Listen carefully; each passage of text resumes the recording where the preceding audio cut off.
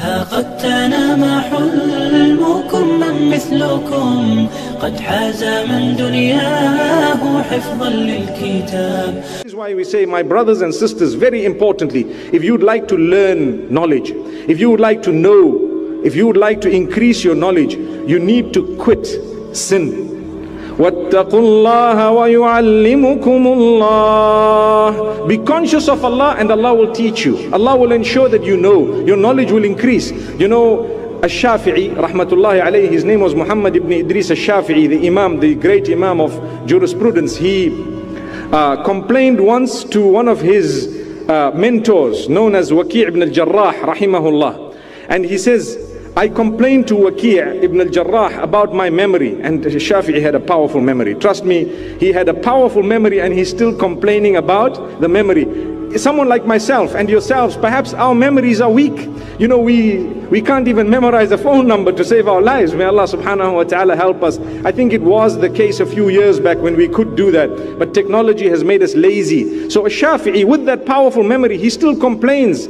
And he says, I complained to Waki' ibn al-Jarrah regarding the memory. And he guided me saying, quit sin, be far away from sin. Anything sinful, stay away from it.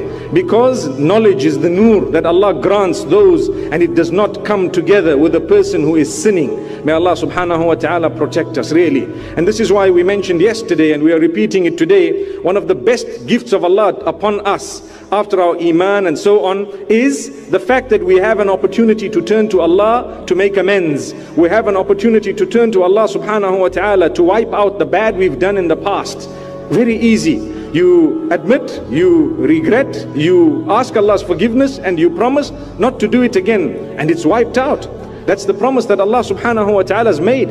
But if you have usurped the right of a fellow Muslim or a fellow human being, then you need to seek forgiveness from them as well. That's the fifth condition, when you have wronged a fellow human. So if there is a sin committed between you and Allah subhanahu wa ta'ala, 4 conditions, we've mentioned them.